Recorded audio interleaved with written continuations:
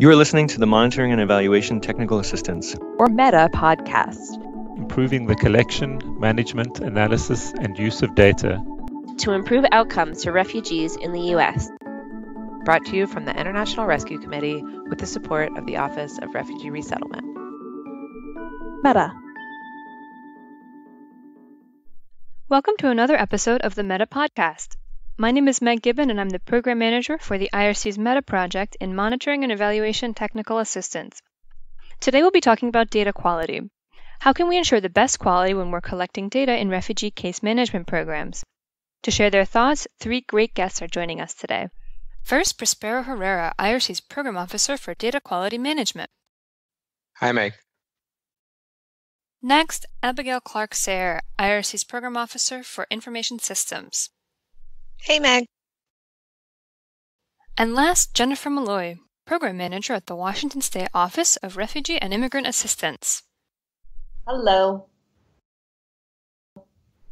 As you know, the META project works to make sure that the data we're all collecting is used to make programmatic decisions, but we also know that we can't do that if the data we're collecting isn't good quality. So what do we mean when we say quality data?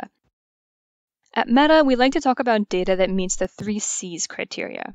First, data that's complete, no blanks, dashes, or missing data. Second, that it's correct, accurately reflecting the reality of our programs. And third, that it's consistent with what's expected. For instance, not seeing the exact same numbers overly frequently or preferential end digits, like all numbers ending in a 0 or 5. Quality data is also relevant. It has a purpose and is the right data to collect, whether for reporting or making programmatic decisions that lead to actions. If you could each share one key tip for ensuring data quality that you'd like refugee service providers to take away, if we did nothing else, what is the one thing that you would recommend we do to improve our data quality? Yeah, I think it really starts with the data collection tools that you're using, whether it's a robust database that you're able to customize, or if it's a paper form, or if it's an Excel spreadsheet, somewhere in between. I think it's really important to design tools that are both comprehensive in terms of what they're capturing, that they capture all the things that you need to capture and nothing more. There's no reason to capture that nice to have data all the time. I get requests for things that are nice to have, but then when it comes right down to it, that's not actually the stuff that we really need. Adding, extra questions. Every single extra question is an additional burden on that data entry staff. So really, restricting your data collection tools to only the things that you really need. I think that's one important piece when it comes to designing those tools, again, whether it's a database or a spreadsheet or a paper form. The other, I think, really is to make sure that those tools are multifunctional. That's one of the ways that caseworkers and other, direct service staff can really see the value in those tools. For example, the database that we use, the primary space where we're capturing case notes, it's not just a place that is capturing that narrative case note story of client service, but it's also a place where we're able to get, a unique count of the numbers of activities and services that are being completed. So we've designed it in such a way that by recording a case note, you're really killing 2 birds with 1 stone. You're documenting that narrative story, but you're also contributing to a sum total of inputs that we can, look at down the road to get that aggregate amount. I think, the more multifunctional tools are, the more, the staff that are using them will be motivated to use them. If they see them purely as tools for compliance, we find that that's not particularly motivating. They have to be seen as resources that they can go back to for information on their own case or on cases that they're working on as a team.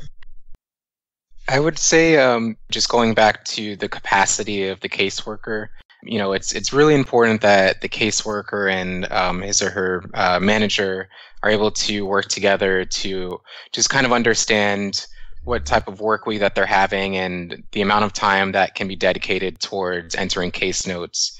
Perhaps suggesting to, if you're a caseworker, suggesting to your manager, if there's a day or a block of a day that you can dedicate towards data entry, that really helps get around, being interrupted every now and then for other things. And it really allows you to have a period of uninterrupted time to enter the data. I think it's also important for managers to constantly review the data with their direct reports. It's good to have not just one eye on it, but multiple eyes.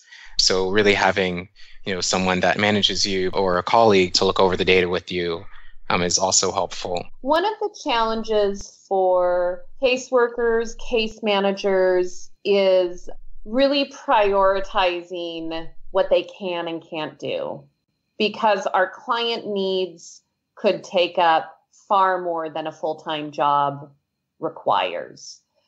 So knowing that you do have to carve out a portion of your time, I think is critical, but is also a tough thing for many people to accept. You want me to stop, when this person has this urgent need and set aside 4 hours a week to do the data? That means I can't help this many people with this many needs. That's a challenge, but I think it's such a critical piece of the caseworker's job, is to really be able to tell the story of what they're doing. And I think oftentimes with our direct service staff, we just tell them you have to take this data and perhaps not show them how it's being used to tell the story at a state level, at a federal level. We use this data when the Washington State Legislature is in session to tell them about the needs of our refugee clients. So I think tying the need for the data to what the ultimate result is perhaps additional funding for our programs. Fantastic. Thank you all so much for your contributions today. I really appreciate you taking the time. Thank you, listeners, as well, for joining us today. This has been an excerpt from Meta's Data Quality Podcast. To listen to the full podcast, visit metasupport.org or search Meta Monitoring on iTunes.